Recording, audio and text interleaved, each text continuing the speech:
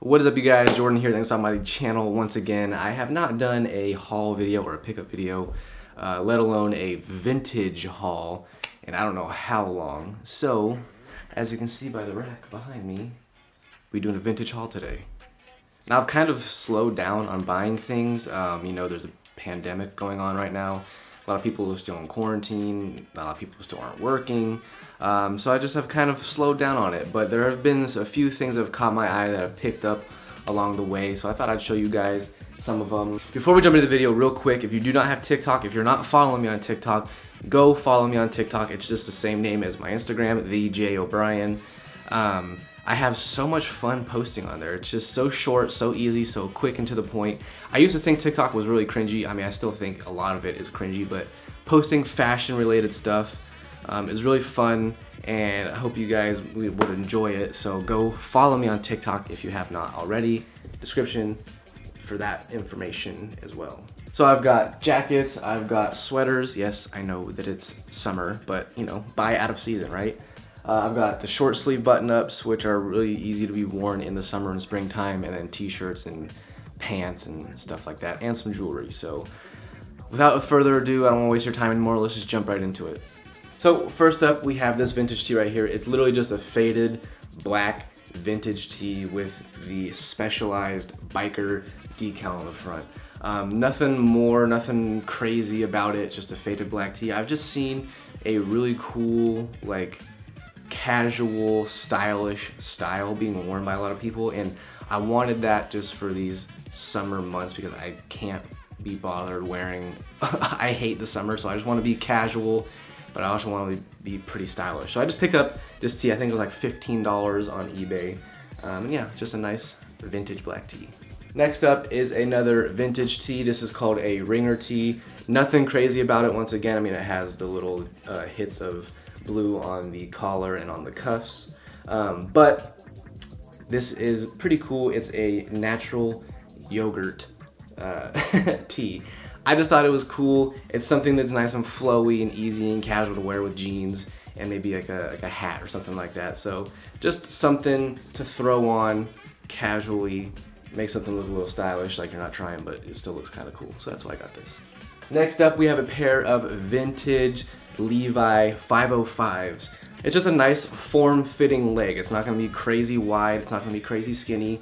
It's just nice and slim. It makes your body look proportional. And these are a naturally high-waisted jean as well, which I wanted to have. I'm tired of like the medium low-rise jeans. I want a high-rise jean like I like my high-rise trousers. And I didn't have a pair of white denim, so I figured why not pick up a pair of white distressed Levi jeans. And I cut off the bottoms because they were too long. I just cut them straight off. Moving on to trousers, we have a pair of vintage army trousers. Once again, I just cut the bottoms off because they were like 5 inches too long. I didn't want to go to the tailor, so I just cut them straight across. I actually wore these in my Harry Styles video. If you guys haven't seen that, I'll have that in the card up there for you as well. I actually had really fun doing that as well. But yeah, vintage army trousers, very wide leg, but it's interesting. They sit on your body to where they look like it's just a normal legged slim trouser, but when you turn to the side, they're like, you know, a parachute. They're huge, but I think they're pretty cool, and I like to wear them with like sneakers and just like a t-shirt and a hat, and it just gives off like a nice stylish vintage vibe. And the next pair of trousers is a pair of high-waisted black trousers. These come with a cuff. I didn't have to do anything to them. They were just right there for me. They have some pleats on the front. I think a double pleat on the front.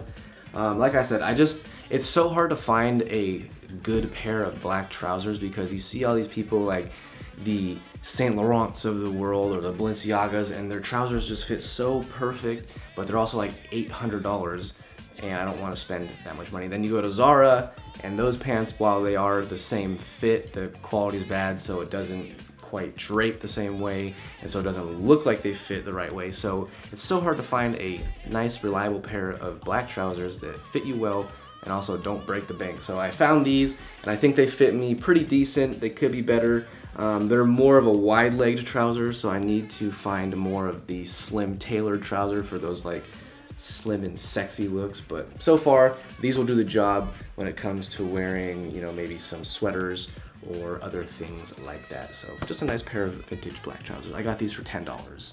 Next up is a short sleeve button up. This thing right here, I think is amazing. I wish it was just a tad bit bigger, but I will work with it. It'll be fine. It is a vintage bowling shirt. It has a Cuban collar, but the main thing on the back is the chain stitching. I mean, look at the amazing, look at this. Sunbeam, coal, it's got fire coming out of it. It's absolutely phenomenal. It is a women's shirt, but you know, if I wear it with my high-waisted trousers, it kind of cuts off at a nice spot so it doesn't look too feminine. But yeah, I just really loved it. Just a nice white, it's got the hit of red on the collar, and I couldn't be happier with it. Moving on to jackets, we have this beauty right here. This is from 1960. It's just another vintage jacket. This is actually from North Dakota State. I'm assuming this is the track championship. On the back, it's very fitting because it says midgets, and you know, I'm only 5'6". I'm just joking, I'm not a midget. But it's got the leather sleeves, it's got the wool body, it's got the different hits of orange on it. So I think it's just a really cool, unique jacket that you don't really see nowadays. I have to go do something with the tailor because the sleeves are a little too baggy, a little too long. So I gotta figure out something to do, but other than that, I might just sell it too, who knows. But other than that, a nice, unique vintage piece for the vintage jacket collection. Next vintage jacket is this guy right here. This is from Ann Arbor, Michigan. On the back it says Huron, or a Huron, whatever you want to call it. This thing is super destroyed, it's super distressed, and that's really the only reason I got it. I liked that it is kind of grungy, kind of edgy, and I would like to wear it with like a pair of distressed black trousers. Just something very nonchalant. I'm not trying to wear it with trousers. I'm not trying to have it make it look cool. I mean, the pockets are ripped, the cuffs are destroyed. So it's just a very like that grunge look that I was going for. And I think it was only like 25 bucks. So I figured, well, why not? Next jacket is this red corduroy jacket actually. I had been on the prowl for a red varsity jacket. I still really am. I want one that's like a red wool jacket, so I'm looking for that. But this right here will do the trick for the time being. It actually says the Manila Ladies Softball. It's got a patch over here that says versatile, another patch over here that says Carolyn, so whatever. But I think it's just a cool, easy corduroy jacket. I love the color red. It's my favorite color, and I figured why not try and style it a cool way. Last but not least of the clothing, we have this vintage sweater right here. It's like a shawl cardigan. It has a zip up front. I think the pattern and just the knit of it itself is so cool. It's so unique. And it just gives me like those winter lodge vibes that you'd see back in like the 60s and 70s. So when winter and fall comes around, this will be an easy casual piece to style, whether you style it open, whether you style it zipped up and closed. Just an easy piece to wear with like a nice pair of, I don't know, chunky trousers, maybe baggy, distressed denim, something like that to make it nice and easy for you. You guys have asked so many questions about on here, on Instagram, on TikTok. It is this beauty right here. This is my pearl necklace. From what I know and the records that were given to me, it's not a fake pearl necklace. It is real pearls. But I literally just went on eBay and I typed in vintage pearl necklace. This popped up. I got it for $25. So maybe it is fake. Who knows?